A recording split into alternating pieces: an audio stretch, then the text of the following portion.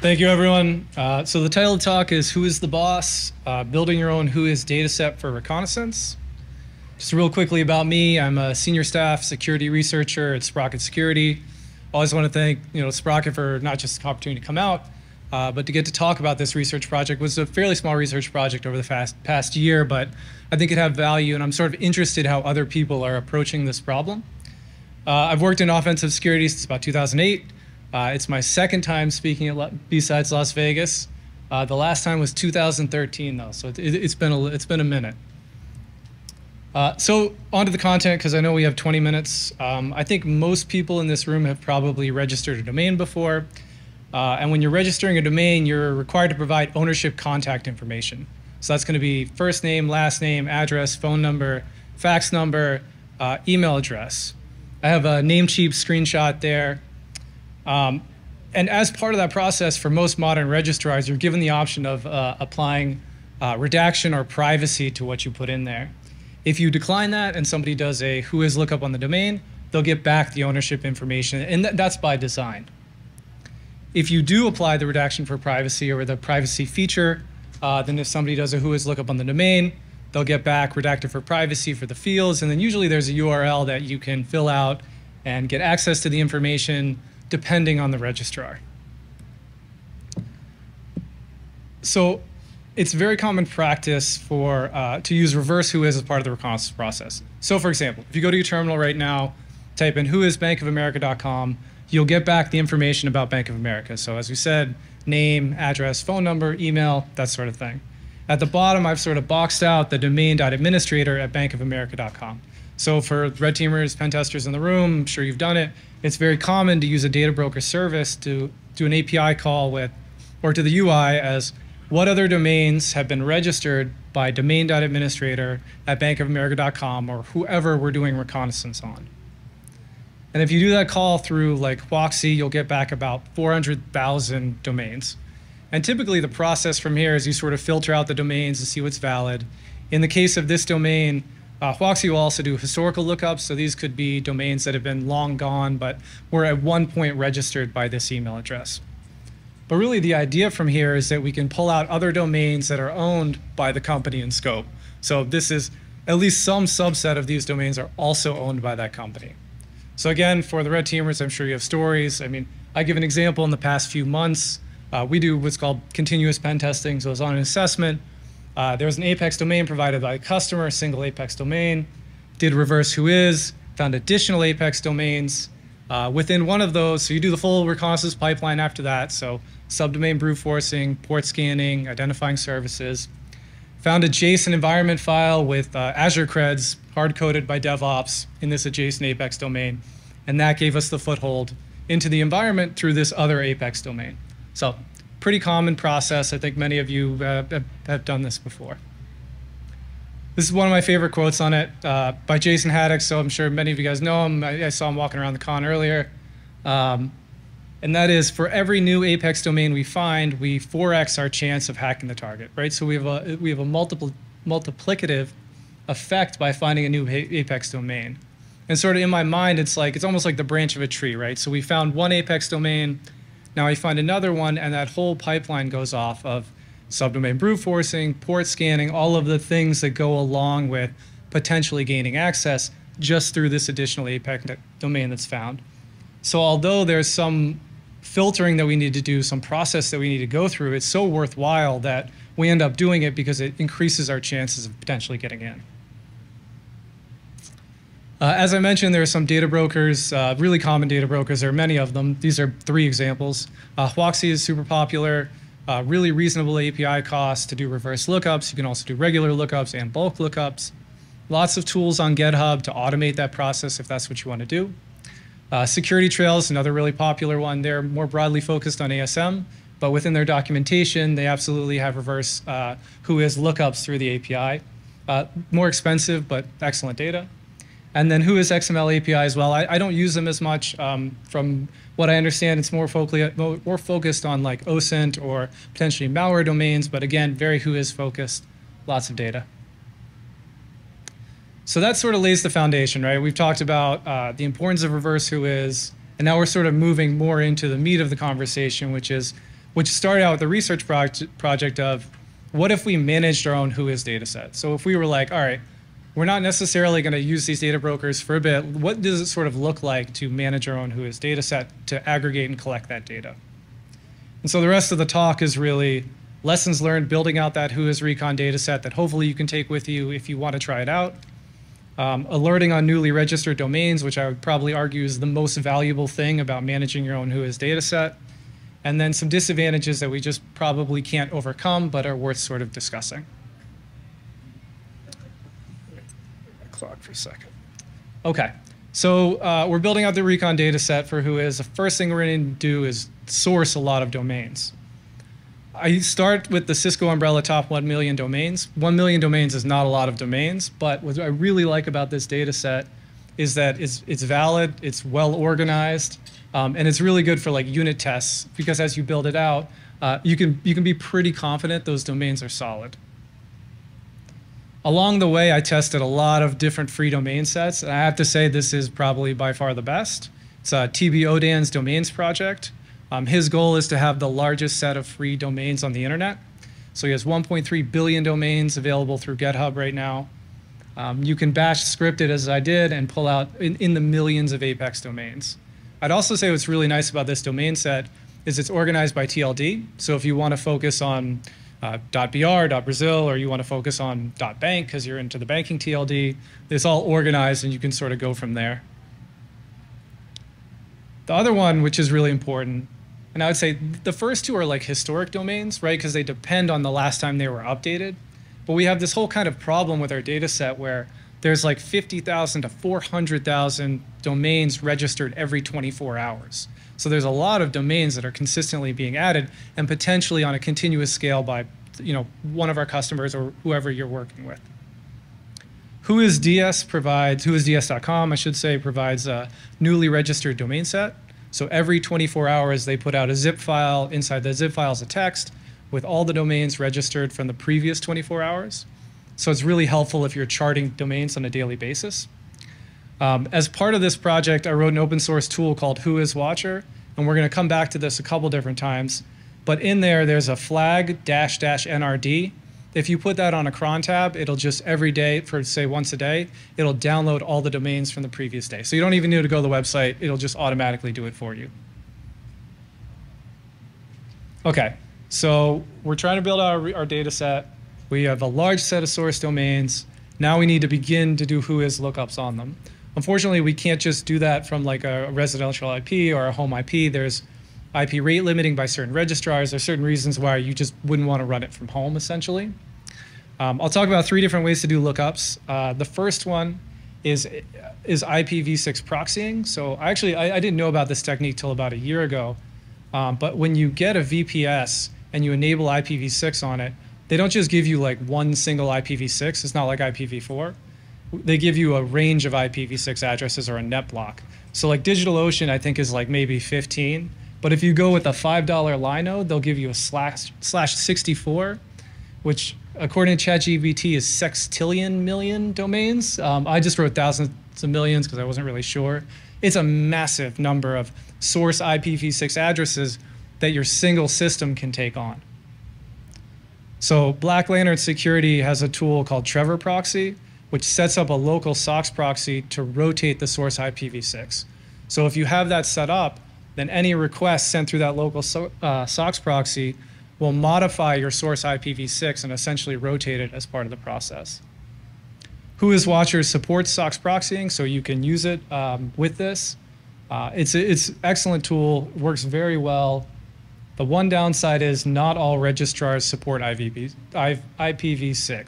So what you're going to run into is certain subset of domains just can't be looked up with IPv6. You have to fall back to IPv4 or another technique. All right, second one, WHOIS lookups. So that's IPv6 proxying. I've clocked it at about 100,000 to 200,000 domains per 24 hours. Pretty good, but not the best. Next would be RDAP. So there's been, like many protocols, there's a history to it. WHOIS goes back to the 1970s in a RAPNet. Elizabeth Feinler's team, and she was like pivotal in that she also helped develop DNS, They helped develop WHOIS as part of RabNet. Originally, it was sort of like a pages. And then in 2005, it was updated to what we sort of look at as the current WHOIS protocol. So that's on port 43. It's unencrypted. It's human readable, not machine readable. And around 2017, started introducing RDAP, which is a REST-based API for WHOIS lookups. It will also return JSON. This sounds amazing, right? Like, oh, wow, now we can just do HTTP, REST-based lookups on domains and get JSON back. Unfortunately, not all registrars support RDAP. And here's like the list of those that do and don't. And again, like IPv6, you end up having to fall back to a different technique to do mass lookups. Probably the most effective way I've seen to do it is through serverless cloud. So again, I mentioned WHOIS Watcher. It's a small Go tool. You can easily deploy it into AWS Lambda. So you can use like the AWS CDK, which makes it really easy to create a function and a function URL. That was my preferred method for a long time. And then last month, I don't know if anybody saw the tool Lemma. Has anybody heard of this tool? Really interesting. It allows you to deploy like offensive tools into Lambda function URLs very, very easily and helps you use them at scale. So it's an excellent tool. Def Param is the author, if you want to look it up. And in there, there's a script called tools install tools.sh. You can add WHOIS Watcher into it, and then it'll automatically deploy into a function URL. So here's really the meat of this point. I probably could have started with this full bullet point, but if you're doing it through serverless cloud, 400 concurrent invocations, which isn't a lot. Like most people's accounts allow for 1,000 concurrent invocations per region. But with 400 concurrent invocations, you'll complete 1 million to 1.5 million complete queries per 24 hours. So it's more than enough to do newly registered domains. WHOIS Watcher will also respect IP limitations. It has a built-in backoff. So if it detects that the registrar is like, hey, you've made too many requests, it'll back off of it and stop the request. I'd also highly recommend, someone on the team pointed this out, you can use AWS Event Bridge. So if you set AWS Event Bridge to run every minute and do like a modify of your Lambda function, so like almost doing nothing to it, but just modify it, then the AWS infrastructure will redeploy it, and so you receive a new source IP. So every minute you have a new source IP by doing a simple just modification through Event Bridge. This is the command at the bottom here. So like cat domains, this could be the past 24 hours domains, piping it to Lemma with 400 invocations, calling WHOIS Watcher, and then saving the results. So pretty painless way to do these mass lookups that need to be done. All right, so we have a set of source domains. We have a way to look them up. Now we need sort of an application on top of that, unless you just want to take the domains and analyze them. One of the best applications that I found is alerting on newly registered domains. So if you're doing like red teaming, continuous pen testing, bug bounty hunting, then as these domains come out every 24 hours, you may want to be notified that a domain created was by a customer that you're following along with. So if we go back to that Bank of America example, and we have a registrant email of domain.administrator Bank of America, we can create a YAML file, and I called it watch list here. It has a key of email. If the email contains Bank of America, then I want to be alerted. So we're taking that Lemma function, or however you've saved all the domains.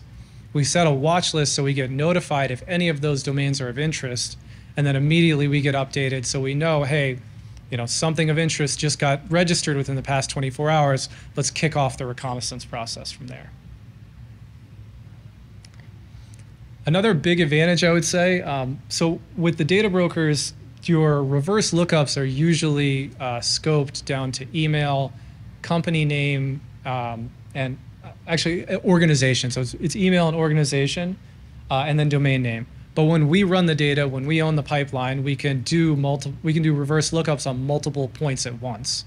So on the left here, we have Tesla.com. They've redacted everything, but they have a registrant organization of DNS to nation.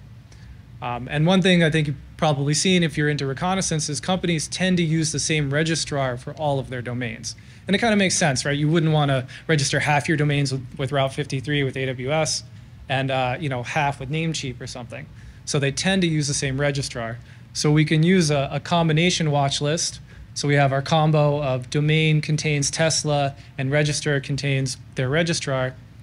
And then we'll get alerted on other domains that are their potentials. They're going to require a little bit of work, but they fit into that 1%, grouping that takes us over the line to maybe find a really impactful finding. So these were 2 example domains, like I ran through like a large data set. I'm not sure if Tesla actually owns TeslaUnionFree.com, but it does match up with the name along with the registrar. And obviously you can combo on other points too. You could do zip code, address, right? You can do different ones. I can think of an assessment from the past 6 months where I identified a domain. It had a very specific name to one of our customers, and then it had a registrar of AWS. And that led to like it wasn't a big finding, but it was like a WordPress site that had just been sort of stood up and forgotten about a little bit. So the technique definitely works. It has a bit of a high noise value, as you might guess, but it's absolutely effective. And especially when you have the pipeline in place, I mean, it's easy. Big disadvantages I would definitely call out. Number one is the data brokers have historic WHOIS records going back well over 10 years. I think I saw 2007 for one of them. I wasn't sure which one it was. And that's a really big advantage, because if we think of like a company, like let's say we're doing Tesla and they've redacted, there might be a point in the past where they didn't redact that information, where that email was available, and then they can cross-reference on other historic emails and find other domains. So data brokers definitely have the advantage there. On the upside, it may be a limited number of API keys that we're burning in order to make calls on historic data. But overall, like they do have excellent data. Second disadvantage I would call out is buy versus build, which comes into play with all of this sort of stuff. The data brokers will sell most of this data wholesale. So if you were like, I want every historic record for 550 million domains, you can buy that from some of the brokers that I talked about. It's quite expensive, but you can buy it. You can also get it as a service, obviously APIs or the UIs. WHOIS DS in particular, if you wanted to do newly registered domains, you could pay to have their service of every single day instead of just the domains. I would like all of the results from WHOIS. But again, you'd find the pricing on the website. It's not necessarily cheap. Second, this one maybe is a wash, but you do need to manage and curate your own data. So as you're building this out, you have to make sure, have I been IP rate limited on certain domains? Do I need to recheck them? So it's really important to sort of manage your data. But again, you also get a really good glimpse into how the data looks. I mean, I have seen from the data brokers cases where they are IP restricted in some cases, and we'll have better data in our own data set. So there is definitely high value. In terms of the size of the data, it can like easily fit into ClickHouse, PostgreSQL. It's not a ton. One thing I'd also call out about WHOIS Watcher is rather than being like human readable, it'll give you JSON. So you can get all of your domains in JSON and then stick it in like ClickHouse, and then immediately, the columns are made out for you, and you can analyze the data that way if you want. So I guess in closing, couple takeaway resources. This isn't online yet. I was a little sketched out by the Wi-Fi, so I didn't post it yet. So it's a private repo, but it'll be up tonight. And it's basically, as this research has gone on, just taking notes about like blog posts and interesting things I've seen from WHOIS. A lot of really interesting work that's been done over time. So it's cool to see that, and I put that in there. Certainly, if you're into internet scale scanning, I would love to talk to you. Like, I find this stuff super fascinating, and coordinating it, scaling it, thinking about it. So please come talk to me. I mean, that's part of the B-Sides mantra. And then that's all I had. So I don't know if there's any questions or questions from it. Yeah. So are you picking on Bank of America because they're on the other side of the wall? Are they a sponsor? Oh, my bad. No, I did not do that. I have noticed a little bit the banking domains. I don't know if they have a legal requirement to expose WHOIS data, but that could be part of it. But yes, I absolutely was picking on them. No. For the collection of list of domains, ICANN has a centralized zone data service, which allows you to sign up and just get a zone file for every TLD, and it's updated daily. Did you try using that as a source for domains? So here's where it got a little bit off the camera, but is that a researcher required? It doesn't need to be research. They say it's available for research, education, security, law enforcement. Okay. Anybody can sign up. I have an account for it, and they just provide you with an FTP, and you can download the zone files for every TLD daily. And so it's the newly registered domains. Sorry, the newly registered domains. No, it's every domain registered under the TLD. That's what I thought. Yeah, it'll give you every domain registered under the TLD along with the name server, I believe. Okay. Yeah, because I looked into it a little bit, and I wasn't sure about the terms of service. That's the only reason. That was my hesitation. But that, did anybody need me to repeat that? If you want to just repeat that really quick, because it's valuable. What where to sign up and get? Oh yeah, you can go to ICANN. It's called the Centralized Zone Data Service, but you can sign up there. You have to provide information, and you're right. There is a terms of service. I think they just say you can't use that information for commercial purposes, which is kind of fuzzy. So you can, I guess as long as you're not selling it, I think it's probably fine. But I'm not a lawyer, so. No lawyer. Yeah. Appreciate it. Thank you. Another non-question in a similar vein. There's also Open Intel, which uses the certificate transparency P-certificates in a log to see what certificates were issued.